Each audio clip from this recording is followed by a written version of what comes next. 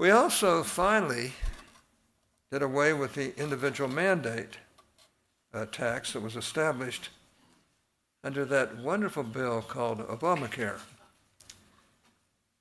Now, if you didn't catch on, I was being very sarcastic. That was the stupidest, dumbass bill that I've ever seen. Now, some of you may have loved it.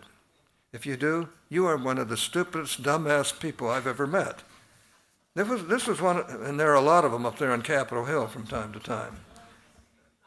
This was one of the most regressive taxes in the tax code, with lower income families paying most of the freight. The individual mandate represented one of the great ironies of Obamacare. The law forced people to buy health insurance or pay a tax while also making health insurance less affordable.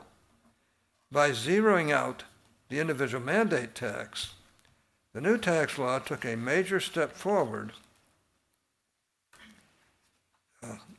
in the ongoing effort to fully repeal and replace Obamacare. All